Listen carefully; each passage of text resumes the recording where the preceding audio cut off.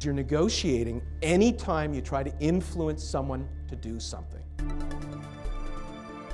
Every one of us will come across a giant negotiation at one point or another that is the difference between our resounding success or our resounding failure.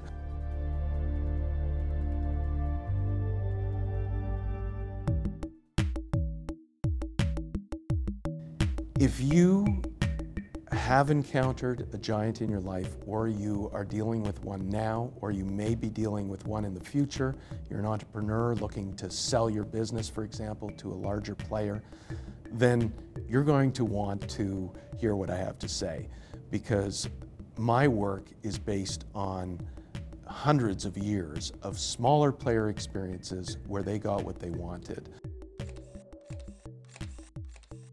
What I've done is brought that together into a pretty simple structure where you can think, okay, I'm in this giant negotiation. What do I do now?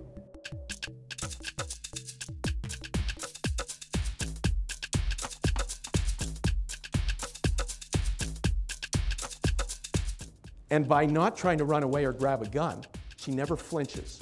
When you're dealing with a giant, never flinch on the trust side. The person who gets the most points gets the $50.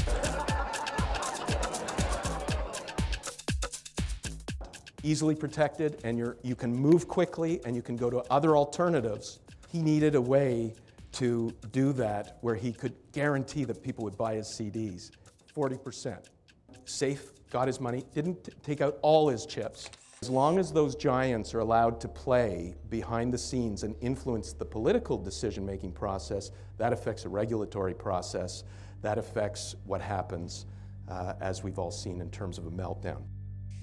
There are two negotiations embedded in every single negotiation. One is over the process, how you're going to negotiate, who's going to be involved, where, when, what issues you're going to discuss. On the other hand, there's the substance, the terms and conditions of your deal. Tangible skills. I'm not going to just go there and inspire them and have them think, oh, I can do great things. I'm going to give them the tools, the concrete tools they can go back to the office and apply the next day for getting what they want in some of their toughest negotiations.